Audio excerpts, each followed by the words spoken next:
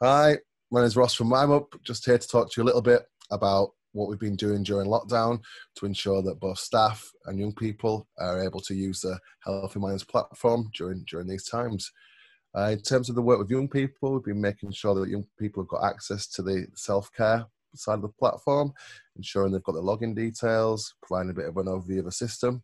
We've just created a range of self-care activities that help support the self-care aspects of the platform too, especially during these difficult times.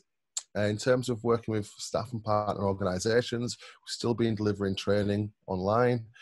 Some of the training's been around how to use the video calling aspect of the platform and how to use the activities during the video calls as well. So that ensures that young people in the different YIM groups or college groups or individually too can still have that support online and use the activities during a session with their staff and in the delivery process too. So yeah, that's a bit of an overview. Stay safe, everyone.